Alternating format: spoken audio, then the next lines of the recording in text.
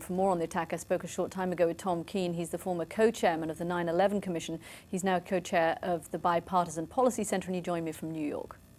Tom Kean, very few people understand terrorist attacks like you did. You spent months looking into the attacks of 9/11 after they happened. What do you make of what happened in Canada yesterday?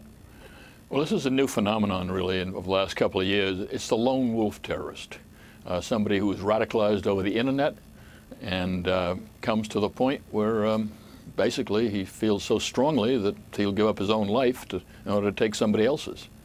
How much of a threat is somebody like that?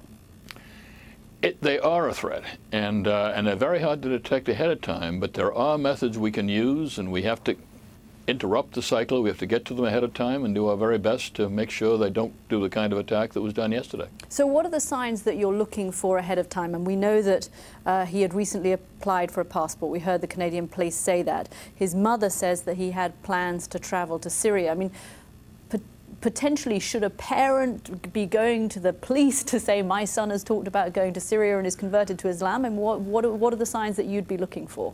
Well, parents have done it. The parent did it in the case of the so-called underpants bomber on the plane. That was his father who turned him in.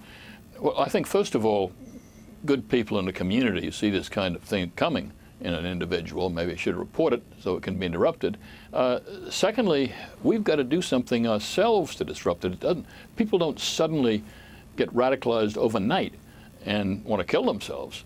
It takes 3 or 4 years, and during that 3 or 4 years, we have a time in their community and the state as a whole to try and interrupt the cycle, try to convince them what the road they're on is the wrong road, and try to bring them back.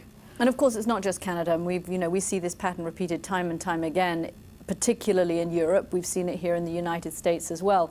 What specifically do you mean when you say interrupt the cycle? What are the steps and who takes them?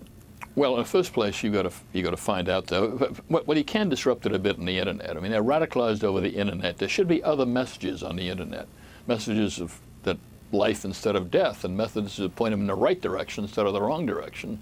And then, when you hear about somebody like this from other people in the community, when you hear that somebody is going down the wrong road like this, we should be able, from information sometimes out of mosques, sometimes from families, sometimes from neighbors, to try and get a hold of that young man and see if we can turn him around before it gets to the point it got yesterday. It's the same thing happened at the Boston Marathon, same kind of situation. And Times Square bomber was the same kind of person. When you hear from Canada today, they've just implemented 24-hour security for the Prime Minister. You hear the debate that's even happening in Canada today about the mix of civil liberties and security. In this day and age, in this post-9/11 world, is it just unrealistic to think that you can have a Prime Minister who's not guarded 24 hours a day, have a Parliament that has as little security as that one does?